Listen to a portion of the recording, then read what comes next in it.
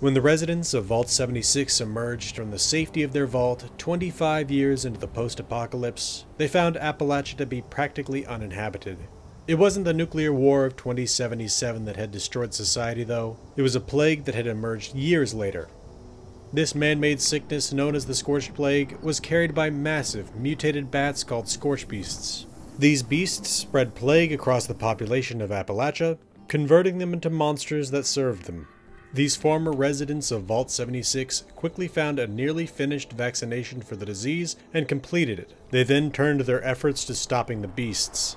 With a combination of heavy weapons, power armor, and tactical nuclear weapons, the residents of Vault 76 managed to defeat the Queen of the Scorch Beasts. The news that Appalachia was once again safe enough for habitation spread. In 2103, some of those who had fled in the face of extinction returned home, along with a number of newcomers seeking a better life.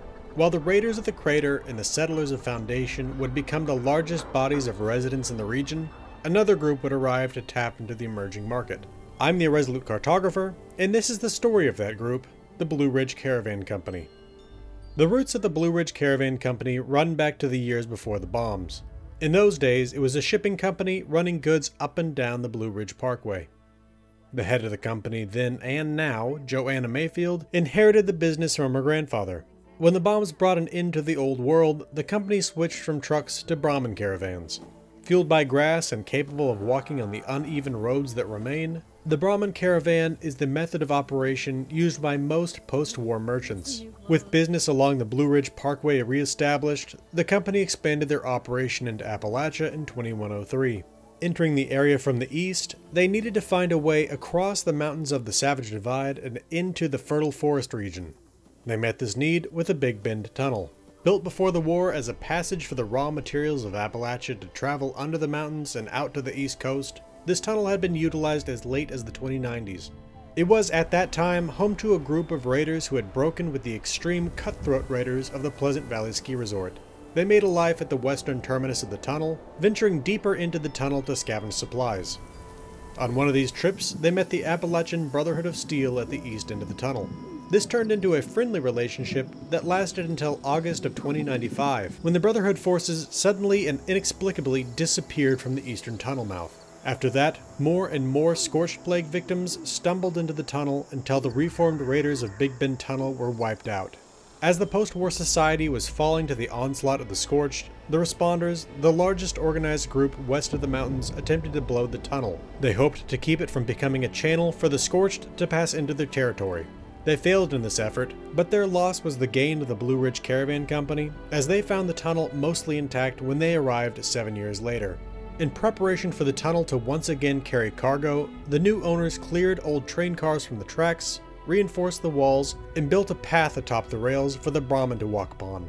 While this path is far shorter and less exposed than the path over the top of the Savage Divide, it unfortunately still comes under the attack of the Blood Eagle Raiders, seeking the goods the caravans haul. In response to these assaults, the caravan has set up outposts in parts of the tunnel and hires on additional help to guard the convoys on their way through. In 2104, the head of the company, Joanna Mayfield, arrived in Appalachia, setting up a local headquarters for the Blue Ridge Caravan in the encampment to the west of the Big Bend Tunnel. It was around this time that a new problem began to rear its head. The Blue Ridge Caravan Company might be primarily in the business of protecting cargo shipments, but they also safely transport people along their trade routes, opening up regional travel to the less combat-savvy Wastelander. One of these trade routes, a hidden path running along the remains of an old Bish Company natural gas pipeline, began to have disappearances. Customers would simply vanish in the night, leaving the caravan before reaching their destination. This was mildly concerning, but it got much more worrying when an entire caravan disappeared. Before they could investigate these disappearances on their own, they were confronted by another recently arrived organization, the Brotherhood of Steel. Though the original Appalachian Brotherhood of Steel had been wiped out by the Scorched back in August 2095, their brothers in California had dispatched a cross-country expeditionary force that arrived in 2103. While establishing themselves in the area, the new Brotherhood experienced an uptick in the number of super mutants stalking the countryside. As they investigated this growing menace, the agents of the Brotherhood stumbled onto the fact that Wastelanders were disappearing from across the wasteland. At the old headquarters of Atomic Mining Services in Watauga, they discovered documents that potentially pointed to the Blue Ridge Caravan Company as being behind the disappearances. Paladin Layla Romani, the head of the expedition, had previously been attempting to cut a deal with the Blue Ridge Caravan Company and had received no response to her entreaties. This snubbing, combined with the documents found at AMS, raised the Paladin's suspicions. She set off for the Caravan Company's local headquarters to meet with Joanna Mayfield. Though the Paladin arrived in disguise, the well-informed Joanna Mayfield was not fooled, but she met with Paladin Romani regardless. She told the Paladin that they had no interest in any arrangement with the Brotherhood and that they were not behind the disappearances. Further, she informed them about the full caravan that had disappeared and offered assistance in tracking down the culprits. To this end, Miss Mayfield assigned one of the company guards, Aries, to guide the Brotherhood to the caravan's last known location in the Harper's Ferry train tunnel. In following this lead, the Brotherhood discovered that the culprit behind the disappearances was in fact a scientist named Dr. Edgar Blackburn. Further investigation found that Dr. Blackburn was running experiments on these kidnapped people. Thanks to the Brotherhood's swift actions, some members of the caravan were saved. The news of this rescue was welcomed by Joanna Mayfield, but she still didn't want to make a deal with the Brotherhood. When questioned on why, Miss Mayfield explains that she had nothing to gain. The company had gotten by just fine without them, and the only thing the Brotherhood would bring to the table is telling them what they can and can't do while taking a cut of their profits. With the story, up to now at least, of the Blue Ridge Caravan Company itself covered, let's look at the stories of a few of the employees. We've already talked about the owner, Joanna Mayfield, so let's move on to the next most senior operative in the area, Vinny Costa. Vinny Costa operates out of the Blue Ridge Caravan Company base at the east end of the Big Bend Tunnel, where he can be found wearing a clean suit and practically perpetually drinking coffee. His job appears primarily to be coordinating the caravan's movements through Big Bend Tunnel. He sends pairs of merchants and guards through, along with any temporary guards he can hire from the local population. As for those merchants and guards that move through the tunnel, there are 3 pairs. The first of these pairs is Kieran Kennedy and Eugenie. Kieran Kennedy is very serious and focused when on the job. His main motivation in working for the caravan is to earn as many caps as he can. He's worked other jobs, but he inevitably comes back to working as a gun for hire. His tough demeanor hides a softer side, as the money he earns here is in service of paying for the care of a number of orphans that he's taken in. A letter from one of these children, Hannah, reveals that he's taught these children to read and has hired protection to keep them safe while he's away on business. Eugenie also has a community that she's looking out for. In her case, it's an all-ghoul settlement that sprang up to protect these vulnerable people from bigoted, ignorant outsiders that sought to murder them. After hiding out for a decade, she re-entered the outside world and found work as a merchant. She says that people are generally less hostile when you come into town with a load of goods, but that it also doesn't hurt to be heavily armed.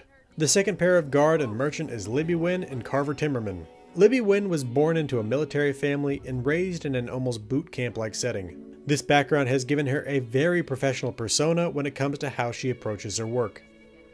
She chose to leave her family camp near the capital behind, as she both felt like she didn't completely fit in, and she believed that her parents and siblings were more than capable of keeping themselves safe. She looks for opportunities to reward hard work and pays for the drinks of those that she works with. Her skill and professionalism has led her to become the preferred caravan guard of Eugenie. Carver Timmerman could scarcely be more different than Libby. Born in Appalachia to Gregory and Deborah Timmerman not long before the bombs, Carver was not a well child. Sometime after the war, Deborah Timmerman and her girlfriend Shelley Van Lowe moved to Kentucky, where they worked as trappers. Though he's not temperamentally inclined towards working the caravan route, Carver's mother isn't well enough to do the job anymore, and Shelley has to work as a trapper to supply the skins that they trade. Carver appears to be romantically interested in Libby, but she either isn't interested in the relationship, or at least she doesn't want to discuss it while on the job. The last pairing of guard and merchant is Aries and Rudy Fernandez. Aries is something of an enigma when you first meet him, but it becomes clear over time that he is in fact the missing and presumed dead Calvin Van Lowe. Before attending Vault-Tec University, Calvin Van Lowe was the head of a cryptid hunting group. When he graduated, he went to work for the Bish Company, an energy company that primarily produced natural gas. When Bish was interested in producing natural gas on the land occupied by the people of Lewisburg, they used Calvin Van Lowe's knowledge of local cryptid lore to produce a scheme worthy of an episode of Scooby-Doo. Calvin would produce an imposter sheep squatch that would scare people in the area off their land and drive down property values so that Bish could buy the land up cheap. When Calvin attempted to add a sheep squatch mating ritual to the imposter sheep squatch's operations, a mistake in the installation process led the modified assaultron to nearly kill him. He crawled away, clinging to life, and managed to save himself. Thanks to the mishap, he has to breathe through a respirator to survive. After wandering the wasteland for a time, he returned to the area and came to work for the Blue Ridge Caravan Company, likely bringing the old Bish Company pipeline route to their attention. Though he doesn't say exactly why he's returned to and stayed in the area, I believe it's a combination of his love of the hunt of the sheep squatch and the fact that he can now work with his step-nephew, Carver Timmerman. Rudy Fernandez, the usual partner for Aries, is the child of a family that produces pepperoni rolls in a facility he says is not unlike Mama Dolce's in Morgantown, less the communist robots. After his brothers got tired of his antics as the company comedian, they sent him out on the road to sell their product. The Blue Ridge Caravan Company employs these pairs of guards and merchants elsewhere as well. Every other week or so, Tommy Tin Toes and Minerva visit the major settlements of Appalachia. Minerva grew up in Washington, D.C., where she was on the day of the bombs. Luckily, her local library doubled as a bomb shelter and she survived the war. As she got older, she displayed a photographic memory and incredible drawing skills that combined to give her the nickname of the Human Copying Machine. When a bookseller in the Blue Ridge Caravan Company witnessed her talents, he took her on as an apprentice. She traveled with him and came to view the company as her family. When her mentor died, she went from selling books to copying schematics and selling these copies. She now travels the wastes with Tommy Tin Toes as her constant bodyguard and companion. Tommy Tin Toes is an intimidating sight. A tall, powerfully built ghoul with a shady past, Tommy describes his job as a lot of walking, a bit of shooting, mostly just standing around looking all intimidating like. Minerva both describes Tommy as a big goofy teddy bear and claims that he's been known to rip out the sternums of thieves. Once known as Tommy the Nose, since his ghoulification, he's become known for an incredible physical deformity, the 10 toes on his right foot. This would surely be an incredible sight, and one that he is eager to mention, but unfortunately Minerva has forbidden him from showing his foot. Tommy likes to talk to the customers even if he's not the draw of their operation, and enjoys talking about zoos and his love of animals. Lastly, we'll look at the local company bartender, Herschel Klein. Herschel refers to his bar at the western mouth of the Big Bend Tunnel as Herschel's Curated Liquors of Choice, a joke about the constantly changing stock of scavenged booze. He serves these drinks with a side of bologna, supposed rumors that he's heard including Rudy's pepperoni rolls being made of people, Brahmin having their brains in their udders, Paladin Romani being a traveling acrobat, and ghoulification being caused by Nuka-Cola. When asked about the company he's a part of, he gripes that everyone wants to know about the company and not him. He complains that no one wants to read his memoirs, My Life at the End of the World, a Herschel Klein story, a book that he claims has a foreword by Billingsley and Mr. Handy at the Bolton Greens Country Club. That's about all that I could find on the Blue Ridge Caravan Company and its employees, but I've got a few thoughts on this content before closing things out. First, the Blue Ridge Caravan Company is working hard, not smart, at least when it comes to the Big Bend Tunnel itself. This should be one of the easiest legs of the trip, not one of the hardest. What I mean by this is that they could make a couple of improvements, and traversing this tunnel would be both quick and safe. The rails in the tunnel are still intact, but instead of using Brahmin teams to pull the cargo on train cars, or even working to electrify the track to drive cargo through the tunnels, they treat this train tunnel like any other section of road and they walk on it. They could even simply have the caravans board flatbed train cars and ride through the tunnel. Along with this, it's a tunnel. There shouldn't be Blood Eagle attacks when you're going through. If they would take the time and properly seal the holes in the tunnel, it would make things much safer.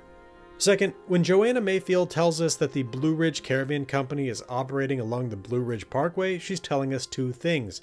One, that the Blue Ridge Parkway is intact and operational, and two, that there are other areas of civilization to the south and east of Appalachia.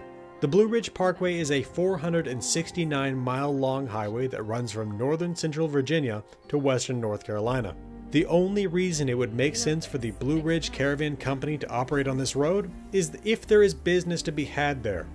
This means that there are likely several inhabited towns that lie on that road, which is great to hear. Just for a little more context on where it's located in relation to what we see in Appalachia, Its northern terminus is just 80 miles east-northeast of White Sulphur Springs, West Virginia, home to the Greenbrier Resort, which is represented in-game by the White Spring. Third, from conversations with Aries, it seems that while the caravan guards work for the Blue Ridge Caravan Company, most of the merchants don't. Instead, the majority of the merchants appear to just travel with the Blue Ridge Caravan. With this understanding, I now see the Blue Ridge Caravan Company as a mix of shipping company and private military corporation. Fourth, as former dwellers of Vault 76, players can act as temporary guards for the caravans passing through the tunnel, working with 3 pairs of merchants and guards. These pairs are Aries and Rudy, Kieran and Eugenie, and Libby and Carver. While the player can only interact with them in these specific pairings, in the lore they seem to trade off partners relatively often. Fifth, I assumed that Calvin Van Lowe was dead in my Lewisburg lore video because it really seemed like he was. There's a hole in the wall, a huge amount of blood, and the subtitles for the encounter with the imposter Sheepsquatch says, quote, "Death whales," unquote. Calvin Van Lowe is a fun and interesting character, so I'm glad he didn't die in that incident. Sixth, Tommy Ten Toes mentions an incident in Chattanooga in the past. This has led me to wonder if the Blue Ridge Caravan Company does business there. Chattanooga, Tennessee is approximately 116 miles west-southwest of the southwestern terminus of the Blue Ridge Parkway, so it seems possible. Alright, I think that's enough on the story of the Blue Ridge Caravan Company. If you want to receive notifications when I launch these lore videos, you can follow me on Twitter at Gaming with Maps. I've been streaming on YouTube lately. I'm currently streaming most Tuesday and Thursday evenings and Saturday afternoons, so come by if you're interested. Lately I've been playing either the Dead Space series or Elden Ring. If you appreciate what I do here and you want to support the channel financially, you can become a patron with Patreon. I want to thank my patrons Mesothelioma, 76 of Texas, Jill AWS, Dark Malcontent of Metaverse Studios, and Brian for their support. This has been the Irresolute Cartographer. Thanks for watching. I'll see you again next time.